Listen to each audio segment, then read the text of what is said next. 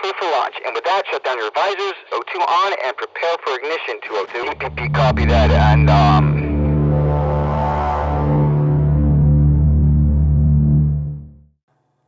Welcome back, I'm Mr. Rushoff. This lesson is the first in this series where we're starting to look at Russia and its former republics. And in this lesson, we're going to be looking at its physical features and waterways. Now, during the Soviet Union, the USSR consisted of 15 republics. Think of these as essentially as being states. Now, when the Soviet Union collapsed in 1991, each of these republics split into independent countries. Russia was one of these republics. Now, 3 other republics were the Baltic states of Europe. These are Latvia, Lithuania, and Estonia, which actually broke away before the Soviet Union actually fell. We find 3 other Soviet republics in Europe, which are Ukraine, Moldova, and Belarus.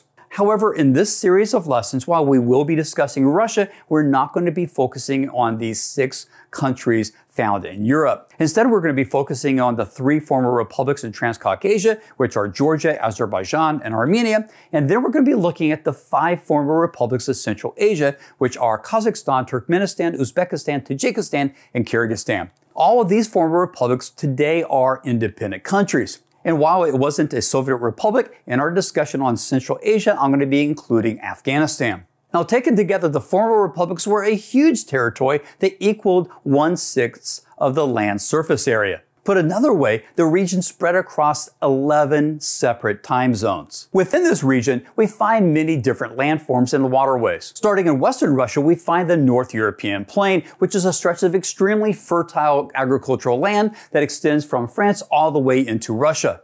The fertility of the land is caused by loess, which is a wind-blown sediment. Now, then the deposition of this has created a dark-colored soil known as Chernozem, which is one of the most fertile soils in the world. Now, due to its value to agriculture, it is in Russia's part of North European Plain that we find 75% of Russia's population, to include the cities of Moscow and St. Petersburg.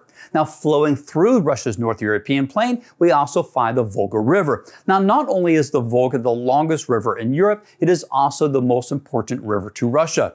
4 of the 10 largest cities in Russia, to include the capital Moscow, are in the Volga's river basin, making the Volga incredibly vital to Russia's trade. Now, if we continue east, we find the Ural Mountains, which are the mountains that divide Europe and Asia. Everything west of the Urals is in Europe, and everything east is in Asia.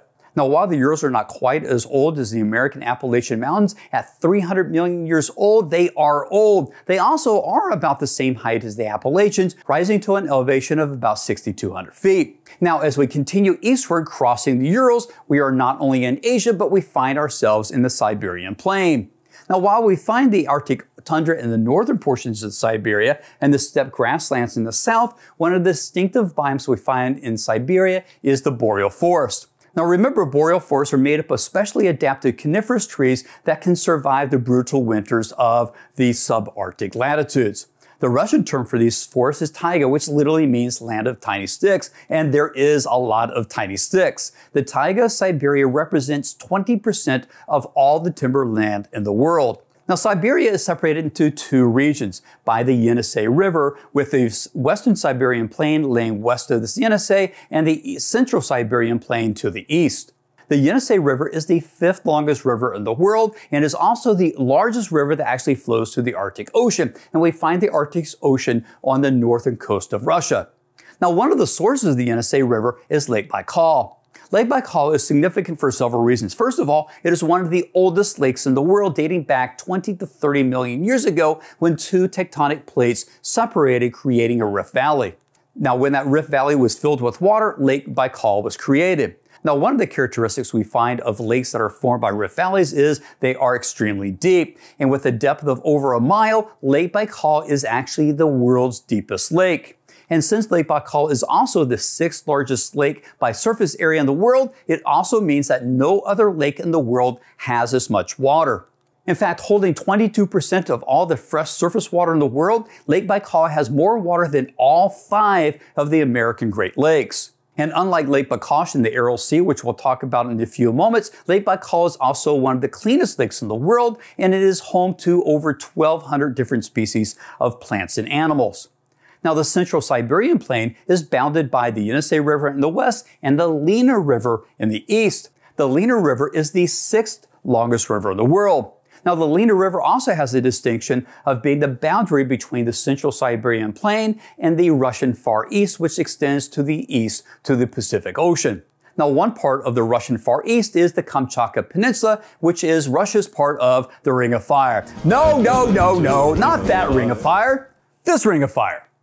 As we've discussed before, the Ring of Fire is the subduction zone that encircles the Pacific Ocean and was created as the Pacific Plate collided with the North American plates as well as the Asian continental plates. And since the Ring of Fire is home to 90% of all the world's earthquakes and 75% of the world's volcanoes, there is a lot of seismic activity in the Kamchatka Peninsula. 120 volcanoes are found on the peninsula and 20 of them are actually still active. In fact, right now, as I'm taping this, the Klyuchevskoye volcano is erupting even as I'm speaking.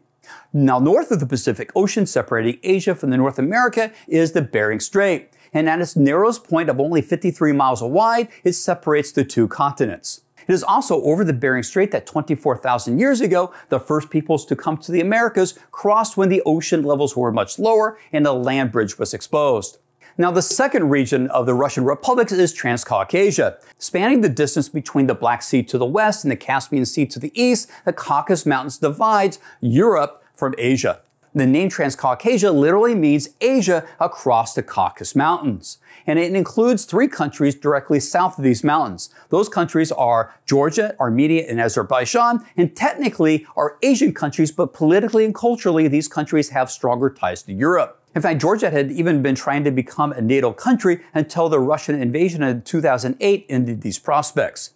Now, unlike the Ural Mountains, the Caucasus Mountains are significant mountains about the same height as the American Rockies. In fact, Mount Elburz, which is found in the Caucasus Mountains in southern Russia, is the tallest mountain in Europe at 18,510 feet. Now, the Caucasus Mountains should not be confused with the Lesser Caucasus Mountains that runs further south through the countries of Armenia or Azerbaijan and the southern portion of Georgia. Now, while these are not as tall as their counterparts that separate Asia and Europe, the Lesser Caucasus are actually still rather significant mountains and reach up to about 13,000 feet in elevation. Now, our final region of the former republics is Central Asia, which includes Kazakhstan, Turkmenistan, Uzbekistan, Tajikistan, and Kyrgyzstan. Now, dominating most of Kazakhstan is a grassland steppe. However, in the southwestern portion of Kazakhstan and northwestern Uzbekistan and Turkmenistan, we find the Turan Plain, which is made up of 2 deserts, the Karakum Desert and the Kaizokum Deserts. These steppes and deserts of Central Asia are largely caused by something known as continentality. We've talked about before. Remember, continentality is the effect of areas being far from the humidity of the seas. Now, if you look at the map, you see that Kazakhstan and the rest of Central Asia are far from the Atlantic and Pacific Oceans, and the humidity from the Indian Ocean is largely blocked by the mountain ranges where we find to the south. Now, in between Kazakhstan and Uzbekistan, we find the planet's worst environmental disaster, the Aral Sea. Once the 4th largest sea in the world, between the 1960s and 2000s, the Aral Sea has lost over 90% of its size. This is traumatic, but what is really sad is that it was fully avoidable. See, beginning in the 1960s, the Soviet Union was trying to increase its agricultural production, and it called for the water from the Syr-Dairen and the Amu-Dairen rivers to be diverted to cotton fields in the Turan Plain. But the impact was devastating to the Aral Sea. Without the waters from these rivers replenishing the sea, the waters evaporated. But the problem is even worse. In order to support cotton, melon, and rice production in the Turan Plain, the Soviets used herbicides and pesticides, which are essentially poisons. Now, when it rained, the rainwater swashed these poisons into the Aral Sea, which is called runoff. And the result is that whatever fish were left from the shrinking sea were killed by the toxins that were introduced through runoff. And even worse, when the poisoned water of the Aral Sea evaporated, it deposited these pesticides and herbicides to the lake floor, where the wind would be able to pick it up and move it across Central Asia by wind erosion. Now, once in the air, these poisons were inhaled by the people of Central Asia, even children, which explains why the region has one of the highest infant mortality rates in the world. Now, unfortunately, it hasn't just been the Aral Sea that has had this problem. Lake Baikal is the largest lake in Central Asia and is also shrinking due to the rivers that are feeding its water has been diverted for agriculture. But to Central Asia is not all steppes and deserts, there is mountains also. The Tian Shan Mountains, which literally means the mountains of heaven, begins in Kyrgyzstan and runs east for 1,700 miles. Now, these mountains are for real because the elevations of many of these peaks actually exceed 24,000 feet. And just to the south of the Tian Shan, we find the Pamir Mountains, also known as the roof of the world, which rise to over 25,000 feet. The Pamir Mountains are at the junction of the Himalayas, the Tian Shans, two other mountain chains in China, and the Hindu Kush Mountains. The Hindu Kush Mountains starts in Pakistan and stretches west into Afghanistan. Now, the name of the Hindu Kush literally means killer of the Hindus due to the dangerous mountain passes we find in this mountain range. Now, just like the Pamir Mountains, the Hindu Kush Mountains are also extremely tall mountains, reaching over 25,000 feet in elevation. Also in Afghanistan, we find the Helmand River, which is found in the southwest portion of the country.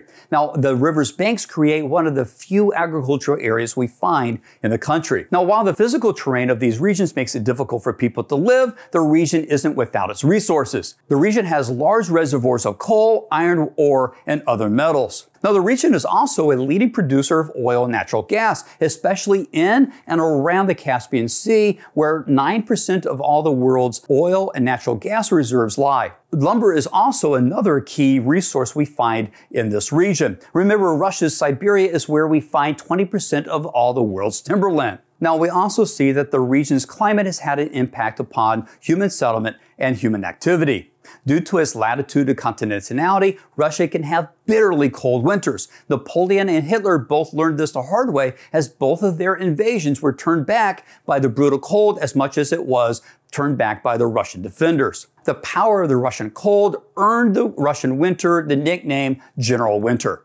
The northern tundra of Siberia has other challenges, including permafrost. Near the Lena River, permafrost can reach depths of nearly a mile under the tundra surface. This causes problems when the Russians attempt to construct buildings in the northern reaches of Siberia. The problem is if they construct a foundation of their buildings directly on the ground, the heat of the building will melt the permafrost and cause the foundation of the rest of the building to become unstable.